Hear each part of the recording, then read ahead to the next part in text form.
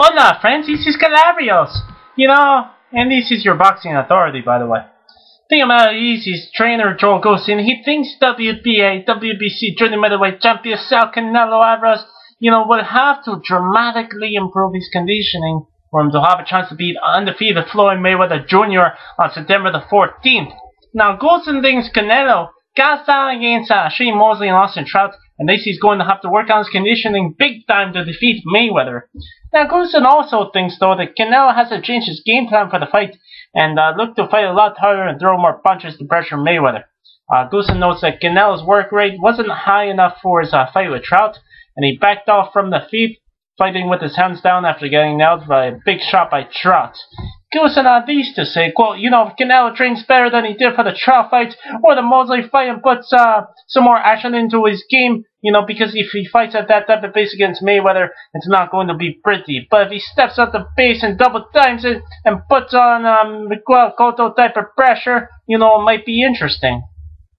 Now, it may not be possible for Canelo to up his game to the level that Cotto was fighting Mayweather last year, because Canelo has never been able to fight at a pace similar to that smaller Cotto has done in the past. Now, Cotto gassed out after 8 rounds with the pace that he put on Mayweather. I don't think it's possible for the bigger Canelo to fight at a pace even remotely as busy as the one Cotto put on last year.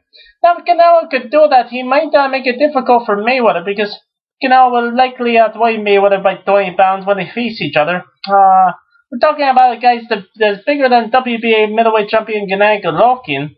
Recently started his training camp for the fight with Matthew Macklin, weighing 168, and Golovkin's a middleweight. Now, Canelo, junior middleweight, weighed 172 for his last fight.